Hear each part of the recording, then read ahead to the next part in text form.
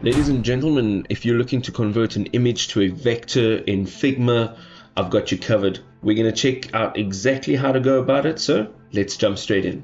So the very first thing we need to do is make sure that we have, of course, an image in our canvas over here. So what we're going to do is making sure that our image has been selected. We're going to go up over here to the resources tab, and here we're going to just look for plugins, and you want to look for image tracer. Okay, so it is a third-party app, and you want to click on this. Now this is what it looks like, image tracer, and once this window opens, you will see you can, on the left hand side, see a couple details, right? So pretty much the way it is, you can leave those settings as is. Once you click on place traced vector, you can give it a few seconds to do its magic, and it is now being traced. On the left hand side, you can see, if you click on layers, all of the layers within your project. Now if you click on this, you can move it about, and that is our traced out vector.